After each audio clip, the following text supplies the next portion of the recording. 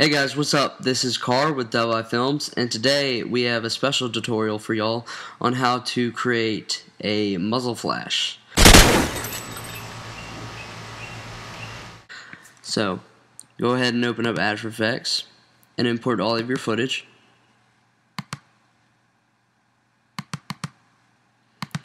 As well as the action essentials that we're going to be using today.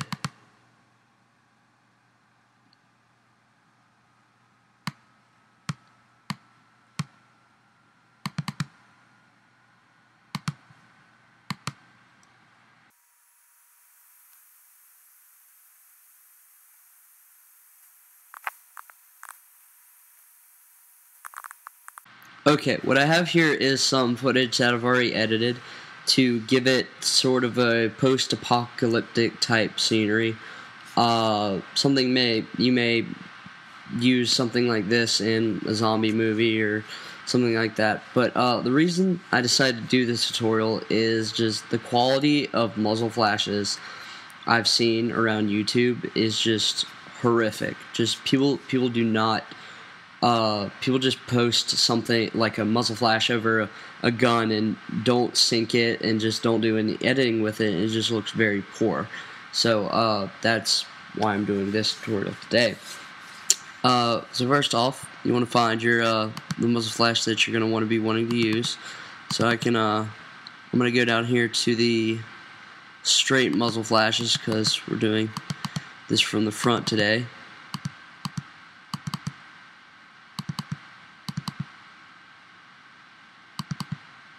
And something like that looks good. Post that on my footage.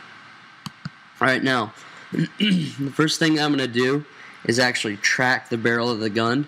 So go Layer, New, Null Object, and then go View or Window, and click Tracker. And then just click on your footage, go Track Motion, and we're just going to track this real quick.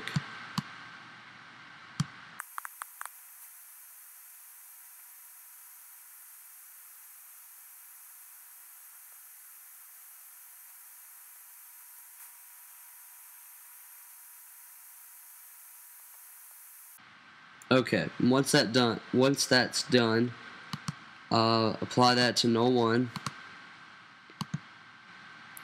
Now that we have that tracking, we can go in here to our muzzle flash and we can parent that to null 1 and position it accordingly.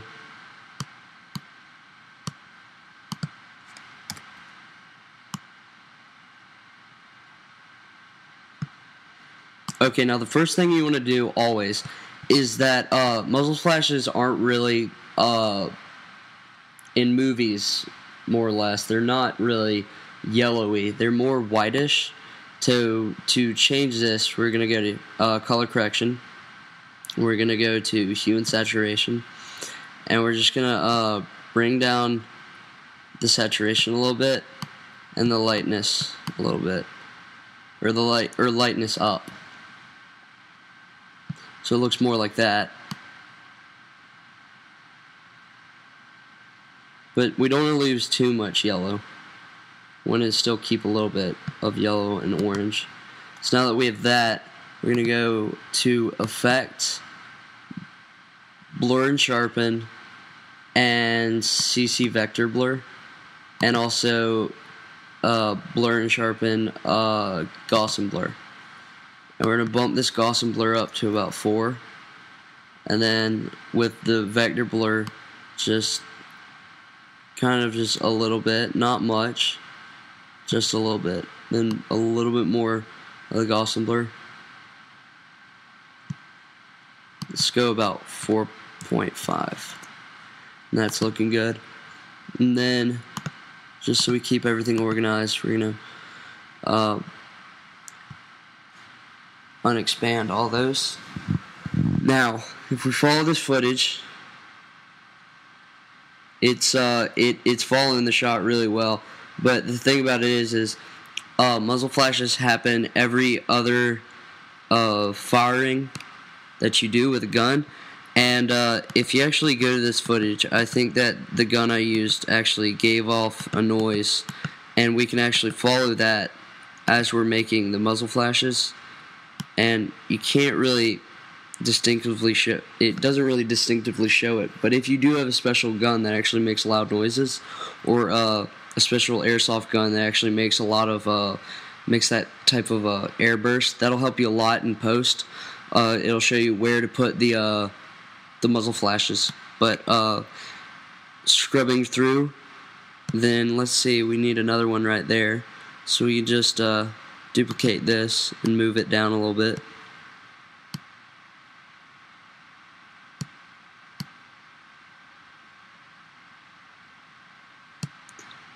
And duplicate that again.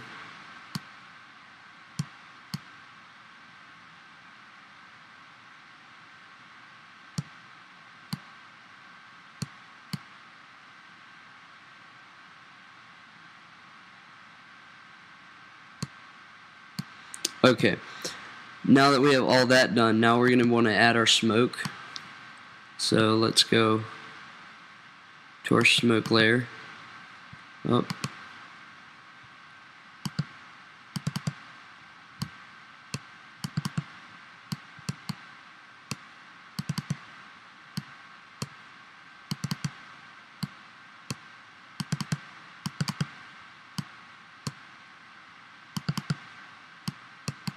And I'm not actually liking any of the smoke, so let's do this. Let's import under Action Essentials. Let's go ahead and import. Let's go with Atmosphere instead, if I can find it. Here we go. Import the atmosphere footage.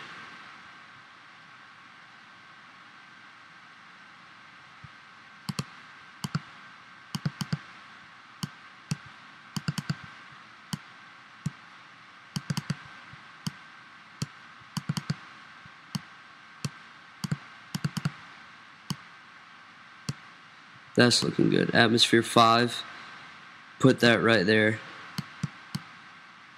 And then double click on the ellipse tool right here and feather it accordingly. And then remember to put that behind the muzzle flashes and to parent it to null 1 as well. And then we're going to drop the opacity to 0 right here. And then after the muzzle flash disappears, bump it up to 100. And then right in the middle of that, drop it back down to 0. And then right after it finishes, drop it back up to 100. And then go to Effect, Color Correction, Hue and Saturation again, and just to give it a little bit a more distinctive look, we're going to make it a little bit brighter.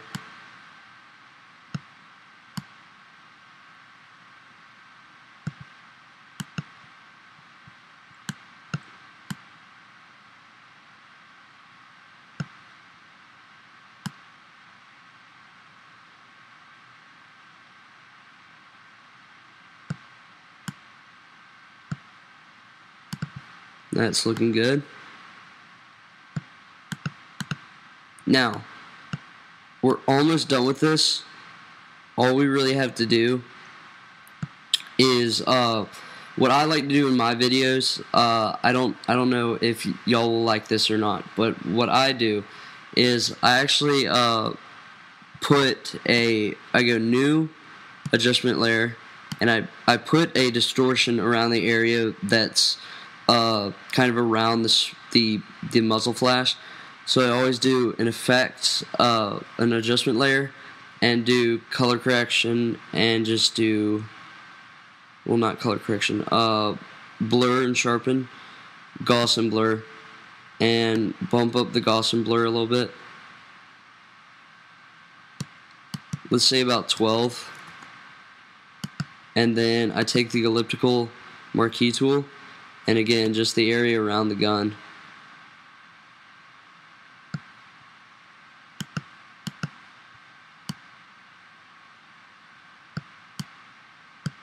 And then feather it.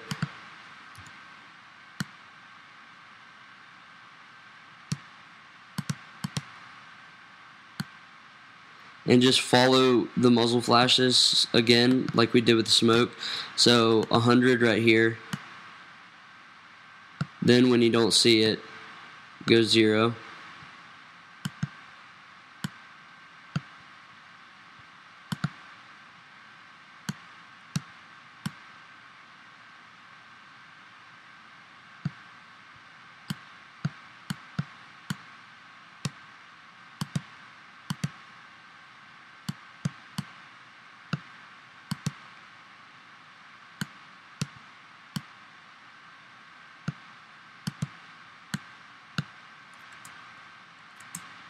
So we have that.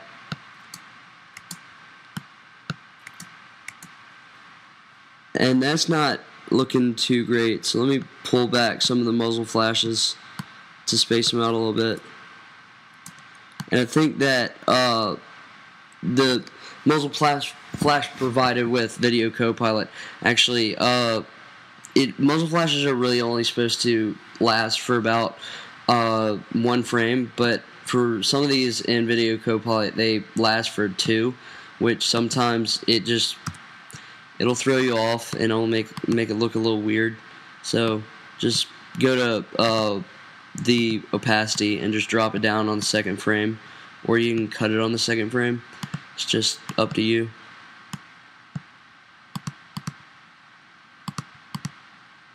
For some reason my computer's being stupid. There we go.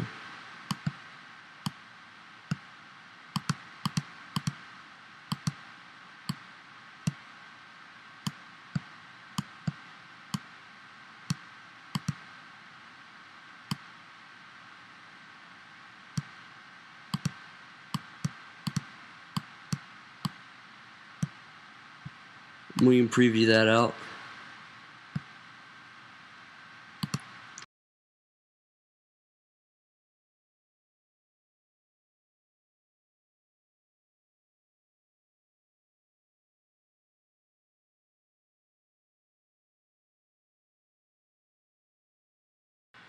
Okay, so we're almost done with this. There's just a few things we need to do. First off, go to New Solid, and then sample a color from the Muzzle Flash. I'm thinking maybe a yellowish, whitish type color.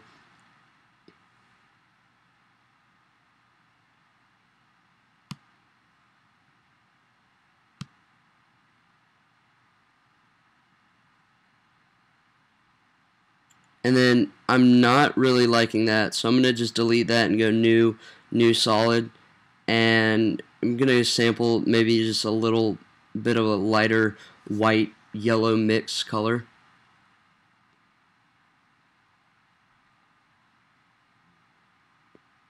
Okay.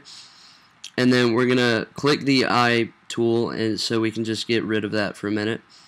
And we're going to mask around the area which we think the light's going to be emitting onto our subject from the muzzle flash. I'm thinking around my watch and around my arms a little bit, and a little bit on my face. So I'm going to mask that out real quick.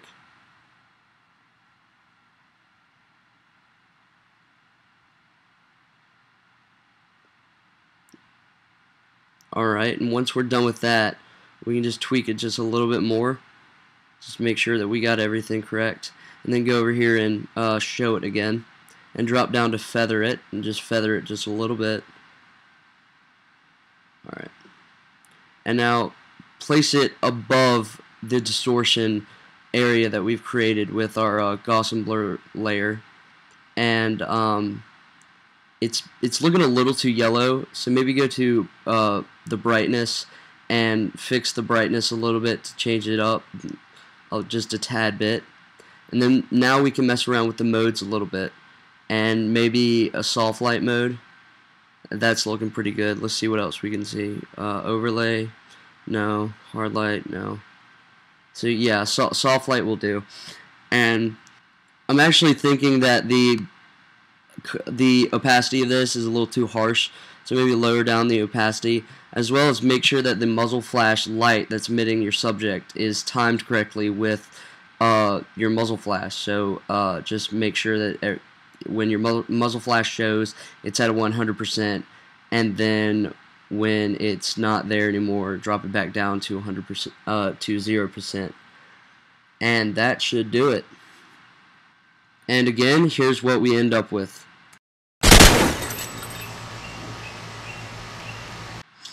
Alright, this has been Carr with Dove Eye Films, and thank you for watching. Please remember to comment, rate, and subscribe for more tutorials. Thank you.